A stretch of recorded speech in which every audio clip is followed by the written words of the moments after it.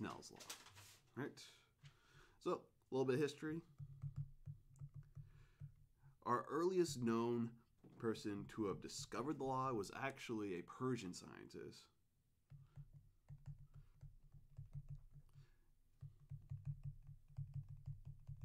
Named Ibn Sahl.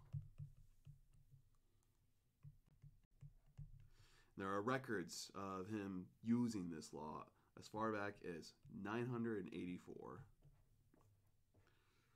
Now, Wilbur Snellius, who eventually is what the law was named after. Let's see if I get that. Wilbur Snellius. He's credited, this is actually the time of his death, 1626. But sometime in his lifespan, he found an equivalent version of Snell's law, and history settled on naming the law after him. But let's dive back into the physics. What is the law? The law says that take a incident medium and an angle of incidence in 1 sine theta 1. How much will that light refract? Well, it'll depend on what the new medium is, sine of the refracted angle. All right. Absolutely crucial equation. You definitely should memorize this thing. You're going to be using it over and over again in this class. The large chunk of our next material of optics, lenses, and mirrors are going to be based on exploiting this law here. So let's draw a picture to represent what's happening here. Here's our interface. And I'm going to have a ray come in. I'll have a ray come in like so. Well, draw the normal.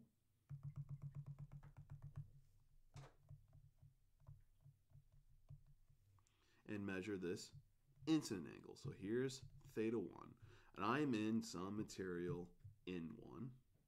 When I cross the threshold, I'm now in some material in 2. And then we'll see the light refract as it changes mediums. So it'll go.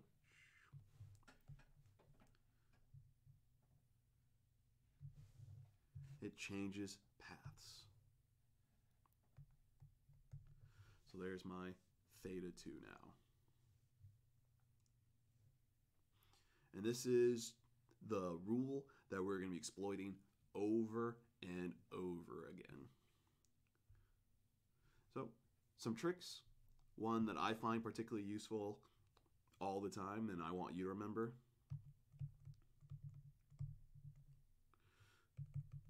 Right. Does the ray bend towards the normal or away? Same as. You could have rays. We'll draw some other examples. I could have a ray come in and refract towards the normal, or let's see here, ray comes in and it can refract away from the normal. Both are valid. So to remember which one's which way is the light going to bend, you can always just apply Snell's law and calculate it, but I like to do a shortcut. So remember, if N1 is greater than N2, then theta 1 will be less than theta 2. Alternatively, if N1's the smaller, if N1's less than N2, then theta 1 will be greater than theta 2. You want some words to go with it? Going from high to low bends away from normal.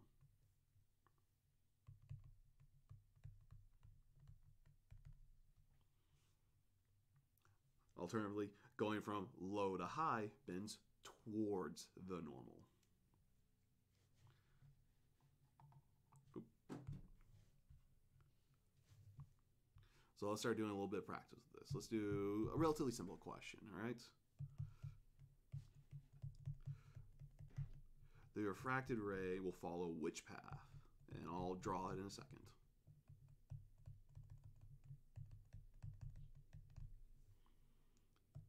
So let's make our little glass prism.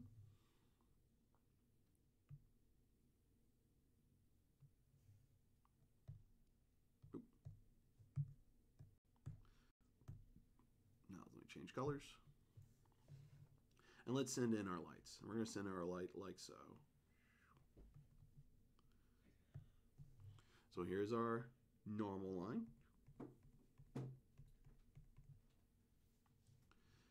And now let's start looking at different refracted rays. Right? First one just follows along the normal line.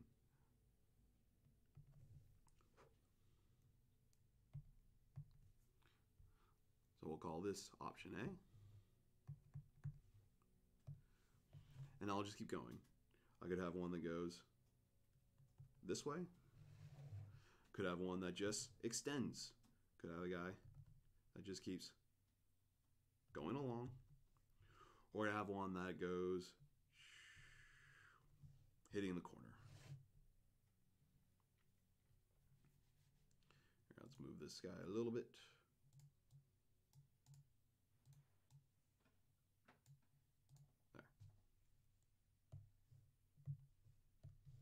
So A, B,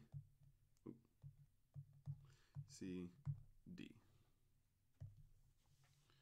All right. And we'll specify we're going from air to glass.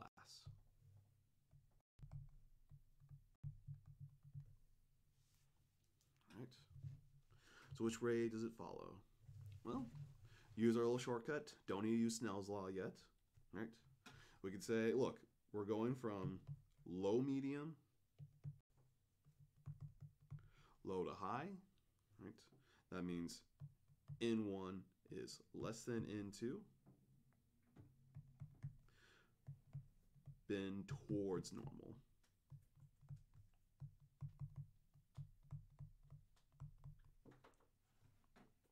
i.e. theta 1 is going to be greater than theta 2. So with that, eliminate options C and D. Can't be those. You're left between A or B. And I'll tell you, the answer is going to be B. Why not A? Why can't it be A? I'll let you do that. You can just do a direct application of Snell's law, right? It's very straightforward as long as you remember what sine of 0 degrees is equal to. So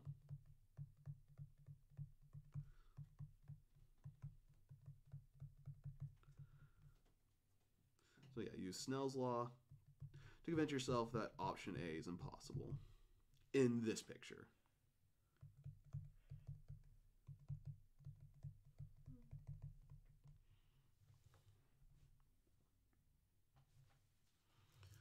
So let's start building one of my favorite concepts with this, right? And we're going to do this through an analogous example. We're going to talk about a diver's refracted rays.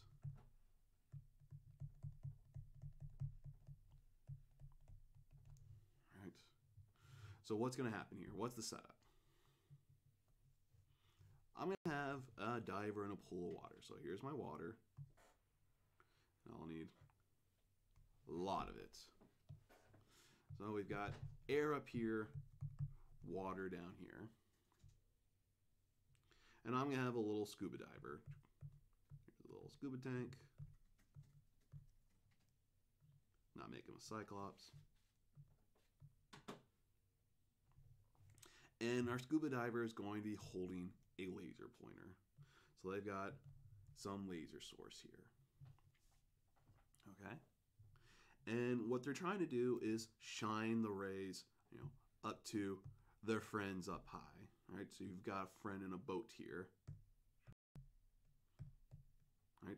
You're trying to shine the laser pointer at your friend in the boat, but because you're going from water air, that light bends. And so now the question is, well, what happens as I sweep angles of shining rays at my friends?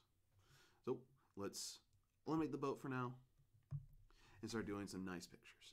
If my friends are directly above me, if they're directly above me, then I just shine my ray up like that. Well, what's the normal angle? The normal is, boom, just a nice 90 degrees. And from Snell's law, you can immediately convince yourself that that refracted ray just keeps going up. All right, not too bad. So let's increase the angle a little bit. Let's do about 10 degrees. All right, so you shine your laser at your friends. They're off at some distance a little bit. You hit that normal line, and then you gotta refract.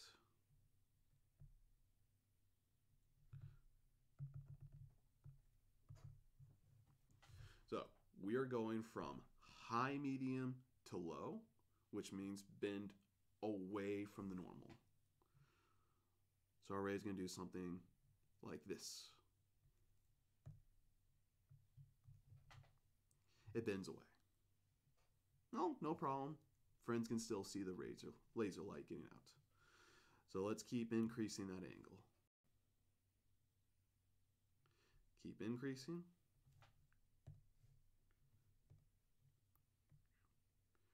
Shine the laser over there.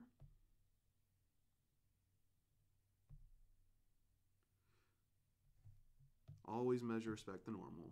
That's why I keep drawing it. So I've increased my incident angle, right?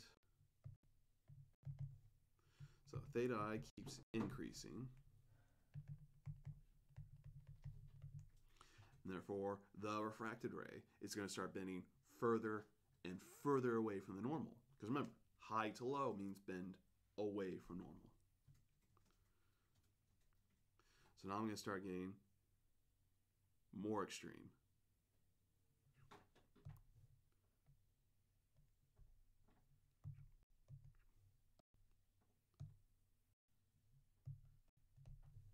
Right? Theta incidence, theta refracted. So there's a limit if I go too far.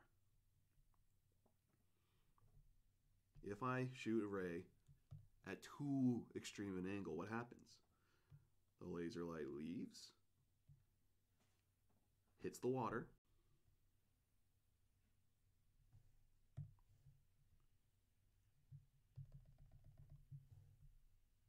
and it refracts so far away from the normal that it gets trapped. It skims the surface of the water. So there is some critical angle, some theta C. So we say that there exists a critical angle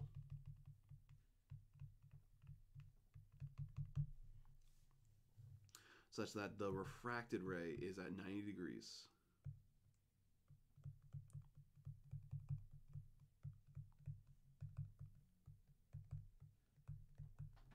Right? Now the way I phrase that, the ray is trapped in the water.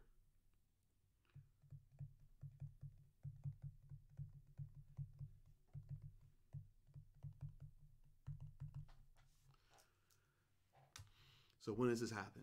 All right. Well, this is some critical angle. Here's 90 degrees.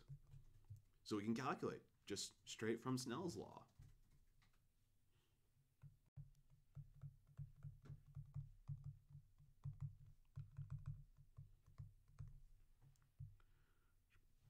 So we're going from water to air, N1 sine of the critical angle is equal to N2 sine of 90 degrees. All right, sine of 90, well, that's just 1. So I've got N1 sine of that critical angle is equal to N2. Solve for that critical angle. That critical angle is going to be divided by N1. Take the inverse sine, the arc sine of N2 over N1. And this is called our critical angle for total internal reflection.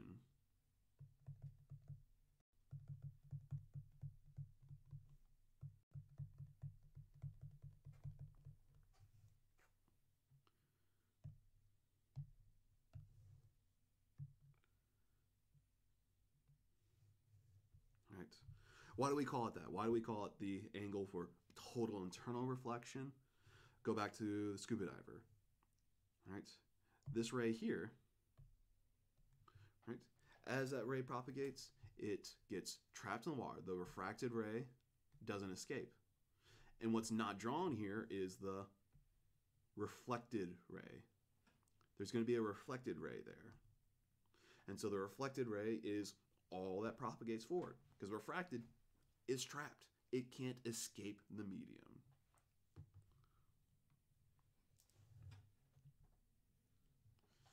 So let's do a challenge problem with this. We always got to work in problems somehow. We can't just ramble on physics forever. So let's do a problem and use all these concepts that we're building up together. So I'm going to make a prism. Right? So I'm going to have a triangular prism and ask, well, what incident angle will trap the light in the prism? So what is theta 1 such that ray is trapped?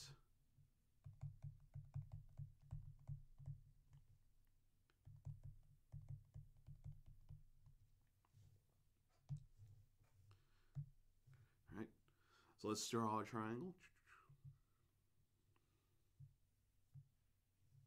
There we go. And I'll make life a little easy. I'm going to make this a 30-degree triangle. And what we're setting up here is a ray is going to come in at some unknown angle. All right? Ray comes in. Let's do that a little bit lower. Ray comes in at some unknown theta 1. We're going from, say, air to glass. And I'll say this glass has a refraction of 1.55. So I'm going from air to glass. When going from low to high, bend towards the normal. Let's make that a little bit more extreme. So there's some theta 2. And if this is the critical angle, then that refracted ray will just, 1 second.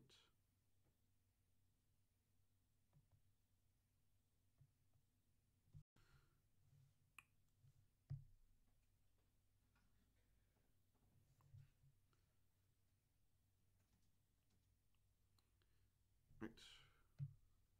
Reload. And we're back. Right. So you'll then trap the ray if it hits at this critical angle. So theta 1, this is the question. What is this guy?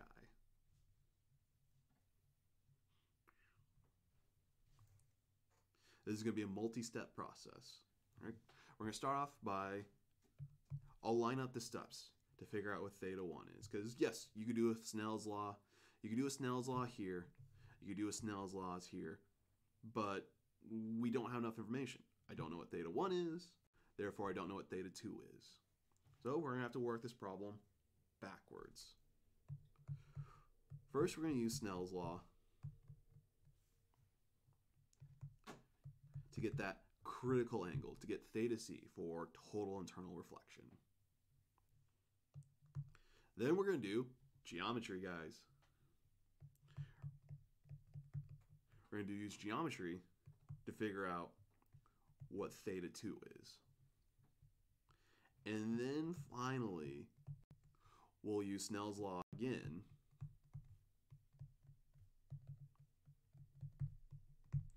That's the process. That's what we're going to be doing here.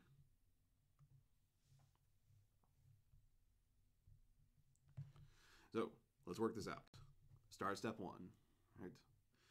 We are going from glass to air. So Ng, sine of the critical angle, it's going into air. The refracted ray is at 90 degrees. That's the definition for total internal reflection. All right, so sine of 90 is 1. We can divide by the index of glass, take the arc sine. So our critical angle is arc sine in air over in glass. Let's plug in some numbers. Arc sine of 1 for our purposes. 1 point, what did I say the glass was? I said the glass was 1.55. And that gets us an angle of 40.18 degrees. All right. Circle that for now. We'll bring it back later. So critical analysis. If this is 40.18 degrees, you get total internal reflection. So that's step 1. Let's try and do step 2. Figure out what theta 2 is. So I'm going to redraw a triangle. I'm going to make it nice and big. I want as much space possible.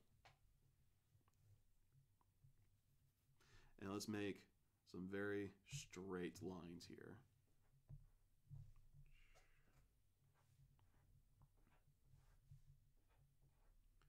So I'm going to draw this backwards. Here's my normal line.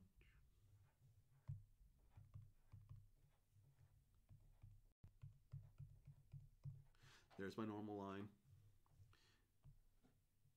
If from that line to here is about 40 degrees, which will translate to about 10 here.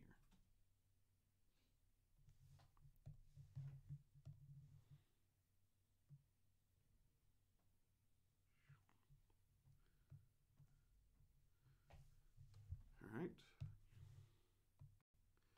There's 40.18 degrees.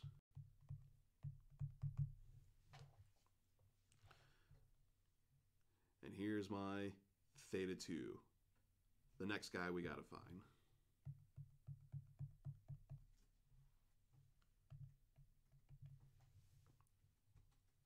How do I figure out what theta 2 is? Well, from the geometry of the prism, we know that this is 30 degrees. So let's start using some geometric rules. I'm going to draw parallel lines right now. I'm going to draw a parallel line right here. And I'll use some colors to try and highlight this.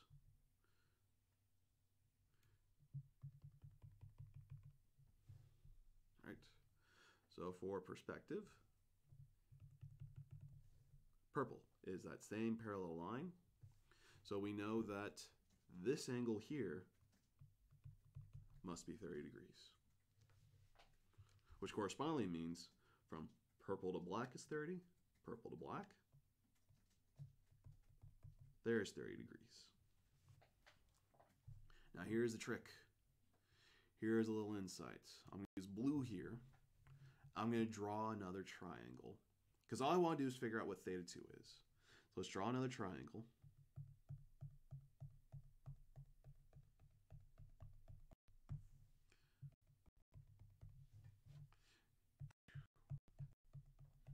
hypotenuse is the right half.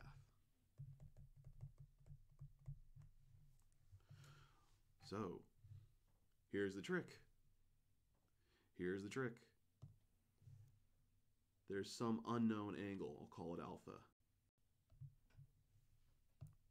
And we can just say, from the sum of angles of triangle, right?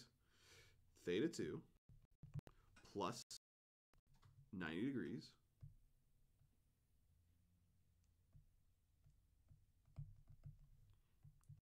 plus 90 degrees plus, oop, and it crashed again. 1 second.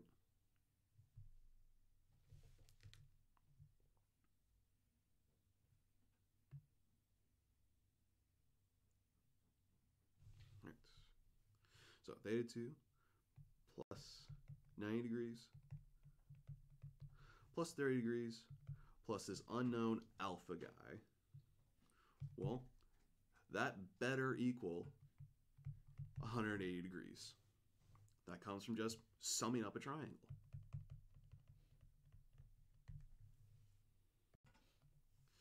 All right. Next one.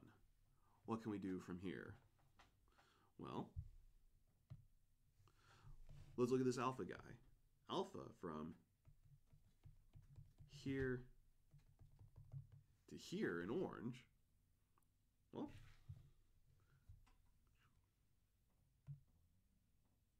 where's, stop that.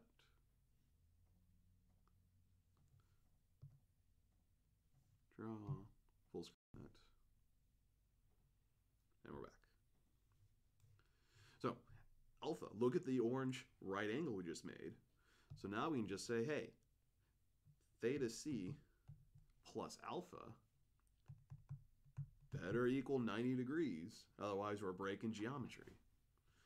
Well, we've done geometry. Now we're left with algebra. We've got two equations, two unknowns, alpha, theta 2. We know what theta c is. So we can directly take this equation and say, look, this alpha thing, it's 90 minus theta c. If you must remember, it's 90 degrees minus that 40.18 degrees. Don't really care about alpha. I don't want to waste my time calculating that number. But just plug this value into theta 2.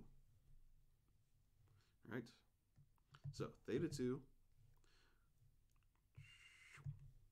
90 plus 30, that's 120 degrees, plus alpha equals 180 degrees. Right? Plus 120 plus 90 minus theta c equals 180 degrees. Right. 120 plus 90. Let's see if I'm doing this right.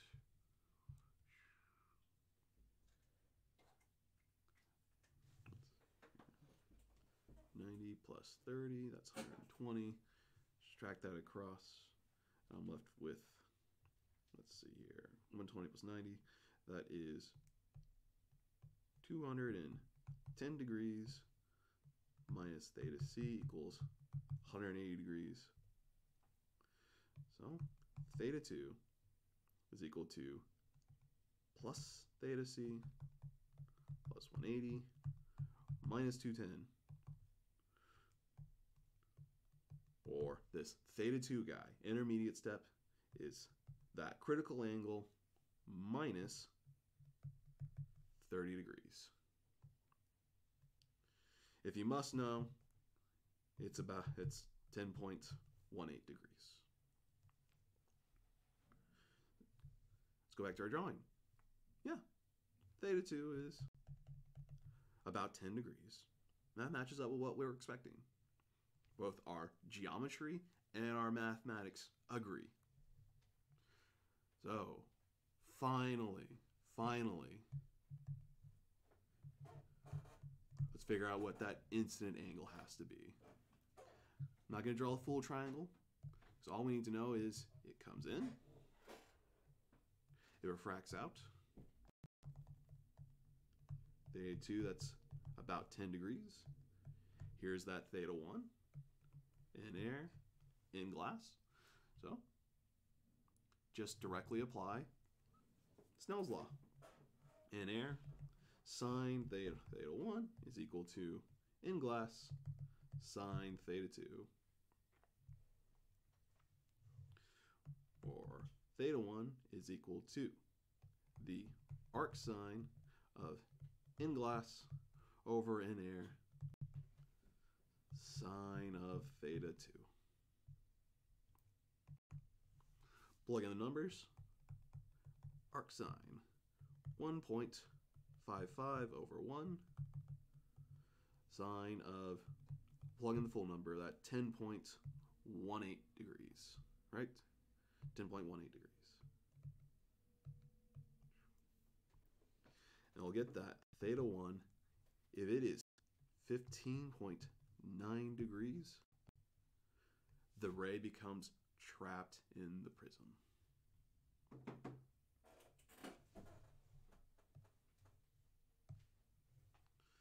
So let's do some more things with our index of refractions. Let's step away from Snell's law for a little bit. And let's remind ourselves, right?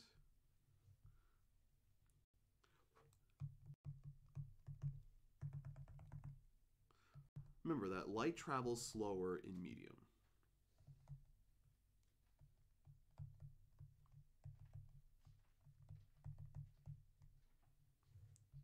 Right? So index of refraction is c over velocity in medium. And the velocity of a wave is just the frequency times the wavelength. Or sorry, wavelength times the frequency. So if the velocity changes, does wavelength or frequency change? Right? Get a little picture of this for ourselves.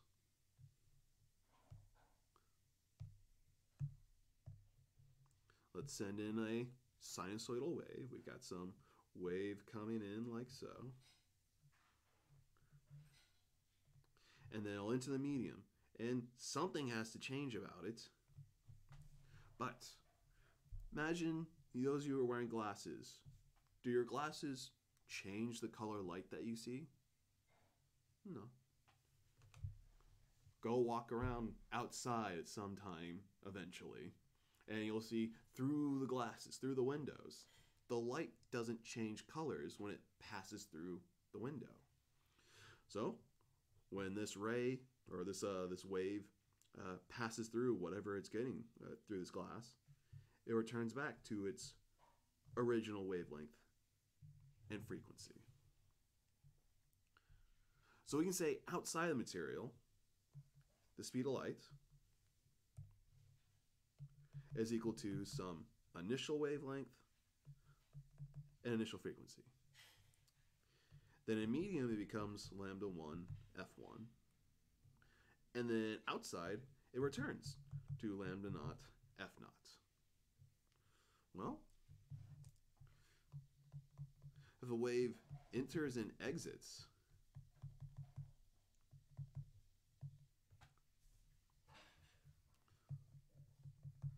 looking the same, then there's no energy loss.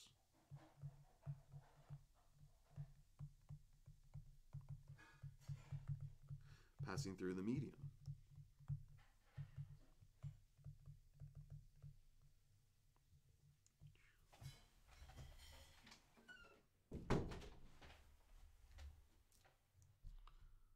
So we can just say, hey, energy before it enters the glass has to equal the energy while it's in the material. All right? Energy conservation.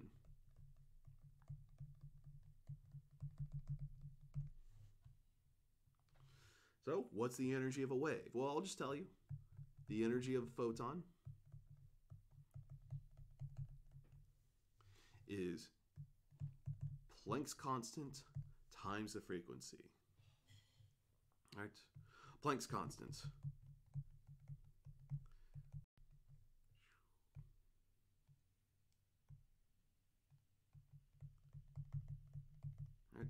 is going to be 6 points. Those Stranger Things fans out there are probably shouting the number back at me right now. 6.626 times 10 to the minus 34th joule seconds is its units. Right? We won't focus too much on Planck's constant. It's actually not going to be relevant to our calculations. Because here we go. Let's plug things in. Right? If E naught is equal to E1, plug in the frequencies. Right? Planck's constant. The frequency before it enters the glass is equal to Planck's constant times the frequency while it's in the glass. Well, Planck's constant goes away. And the frequency in medium, outside of medium, is the same thing. So, the frequency is constant.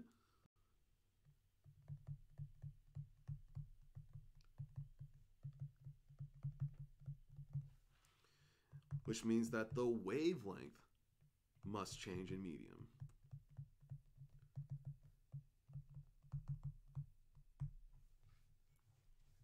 How much it changes? Straightforward, right? N is equal to C over V. C, well, that's lambda naught F naught. Velocity in medium is going to be lambda 1 F1. Lambda naught F naught F1 is just F naught again. So they cancel out, which means that N is equal to lambda naught lambda 1. We can say that the wavelength in medium is the outside the vacuum wavelength over the index of refraction.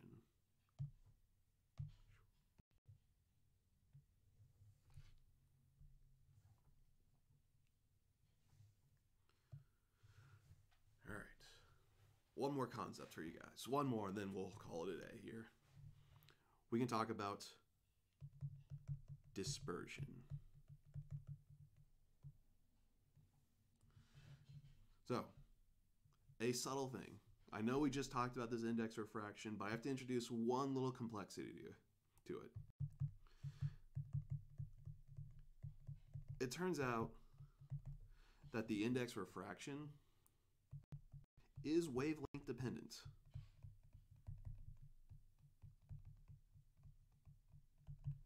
The index of refraction for, say, a blue ray versus a red wave isn't exactly the same thing.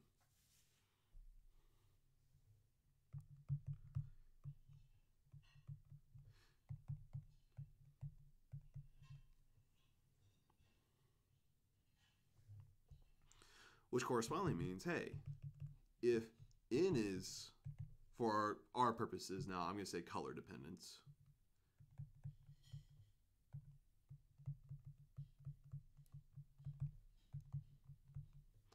Well, if the index refraction is color dependent, then by Snell's law, so is the refracted angles.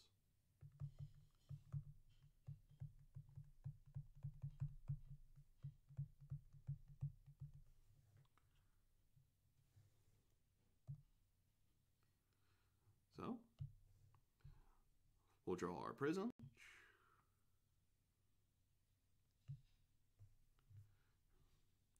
So here's a oop. Oh, come on, undo that. There we go. So here's my prism, and what I'm going to do is send in some white light. We'll send in our white light.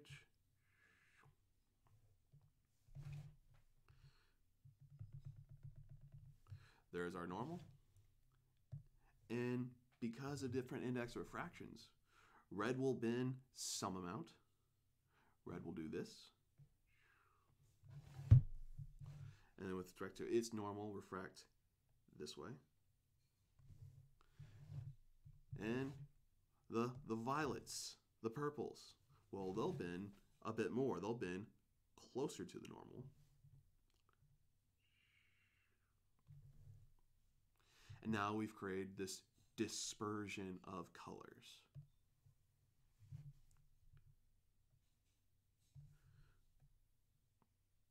because the index is color dependent. It's not going to be the same refracted angle for all of them. And thus our end result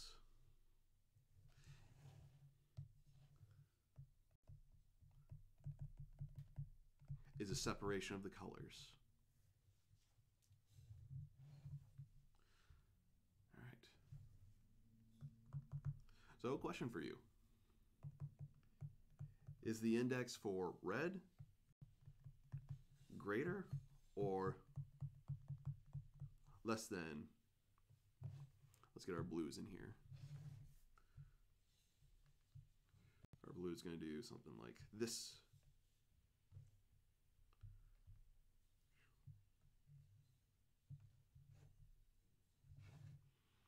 Is in red greater than or less than the index for blue? All right. So here's the way to look at this. All right. Consider the first refraction with prism. All right. That's this angle here. All right. Consider that. We're going from air to glass, and air is less than in glass. So the incident angle has to be greater than the refracted angle, i.e. we bend towards the normal. All right. So look at how much red bends towards the normal versus how much blue bends towards the normal. So we can just do simple analysis, all right? The color that bends more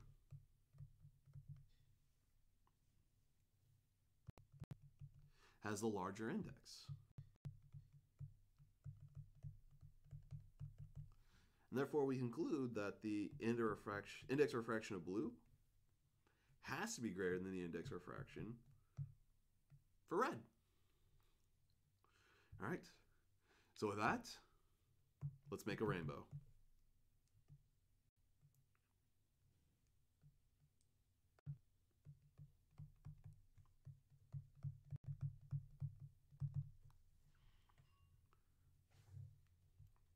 All right. So remember what I said, all right? Water. For water, I claim that the index is 1.333, right? Well, if we're a bit more specific, the red index refraction in water is actually like 1.331, and the blue is 1.343. Slightly different. Slightly different. And now let's make our raindrop.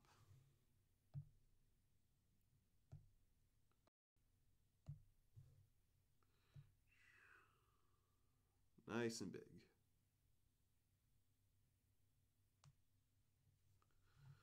Make it an actual circle.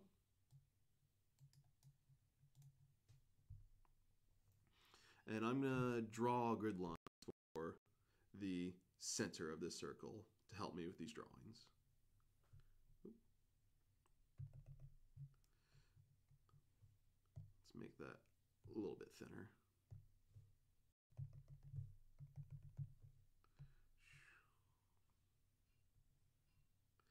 Well, the center of this circle is about there.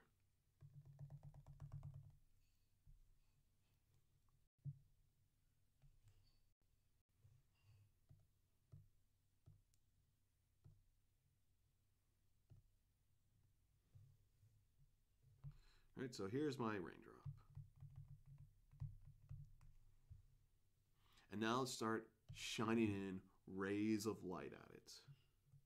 So here's a ray, here's a ray. Boom, boom. Coming in nice and parallel because the sun's super far away. And I'm going to consider this ray's path I'm going to consider the path of this ray when it hits the light.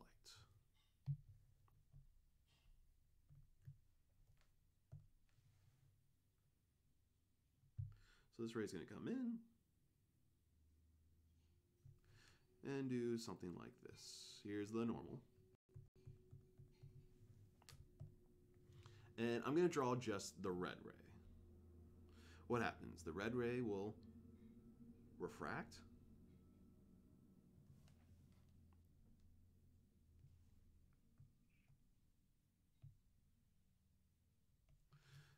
Hit that side of the water droplet.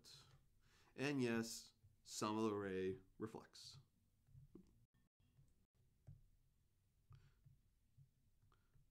So there's some reflection. We'll call this angle, this incident angle, I. We'll call this refracted ray R. Right? So trace what happens. We get ray coming in and red refracts. Yes, blue, all the colors are refracting. We're only drawing red. Right? So this red comes in and then it hits this boundary. All right, well, there's another game of refracted and reflected. So that refracted ray, let's see here, goes from high to low, bends away. So some of the refracted ray just passes through like that. And some of it is still reflected.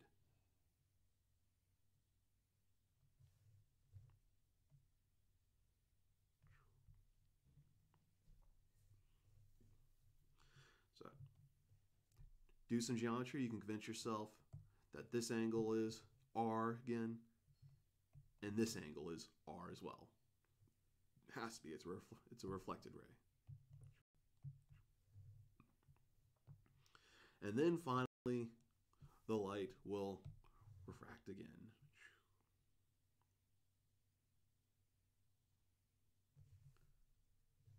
So here's our last normal angle, and it refracts out, bending away from the normal.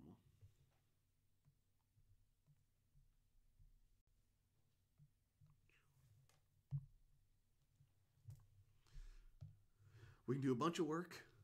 I'm just going to gloss over it here. I just want to show you an interesting concept. But we can actually convince ourselves that this angle here is I again. Also, it can be shown. It's not straightforward.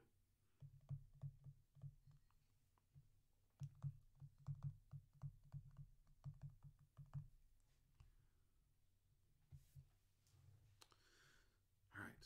So, white lights. The combination of colors comes in, and then the colors split up. Bam, bam, bam, out. Right? So, do similar analysis for a ray, not from the top, but do similar analysis for a ray coming in. And it'll do something like, oh, let's see here. It'll do something like this. Coming out like that. So similar analysis for ray at the bottom.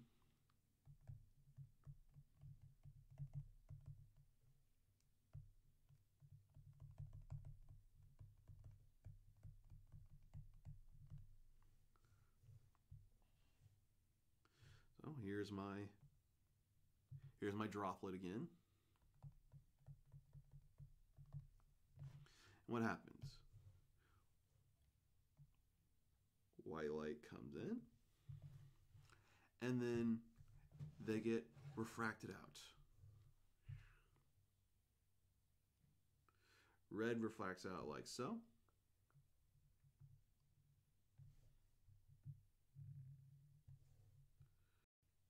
Hold on. Try this again.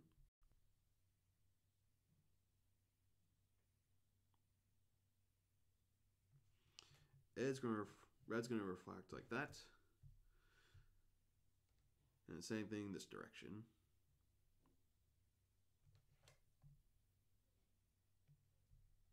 So there's this cone, right? Cone of red light created. Well, do the same thing for blue. Blue is going to do the exact same thing. It won't refract as much, but there is, in principle, the same thing happening here. So, blue.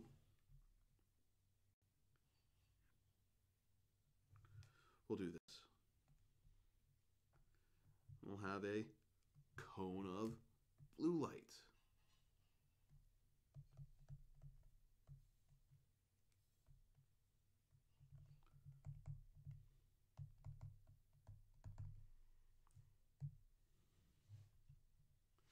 So, you look at the raindrop. You see these rays being bounced through the raindrop and coming back at you. Well, if you look here, if you look there, what do you see? You see white light.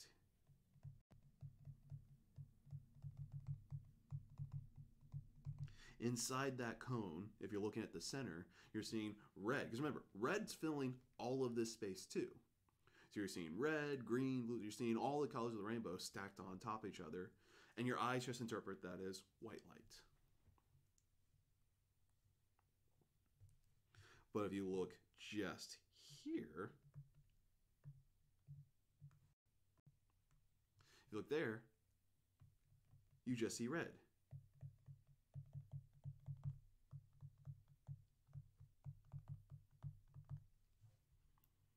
Right?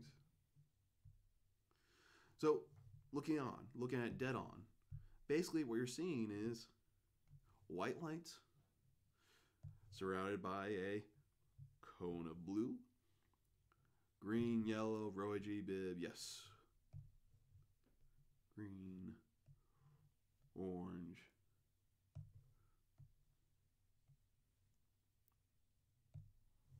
All right. So you see the colors of the rainbow projecting outwards like that.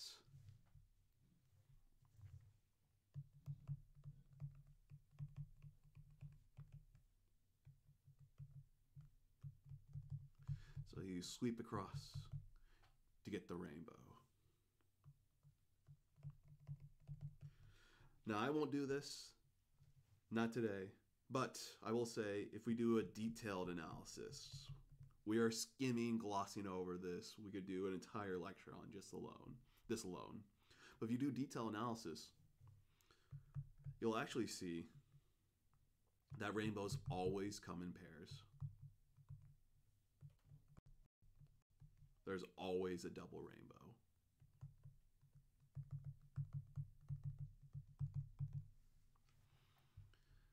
Alrighty. So that, we'll call an end to this lecture here. See you all next time.